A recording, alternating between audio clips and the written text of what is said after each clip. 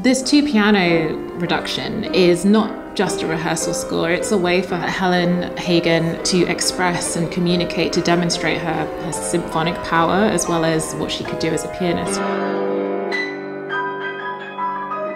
Soomin has done a fantastic job with orchestrating. I mean, she's really had to imagine Helen Hagan's voice and imagine what those orchestral colours might have looked and sounded like 110 years ago.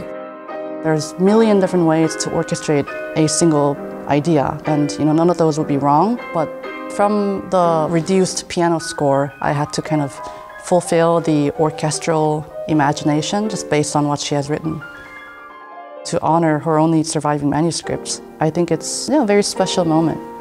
You will not just be sitting there listening to this music, you will be there as part of this history. So I think it's going to be an incredible event for so many reasons.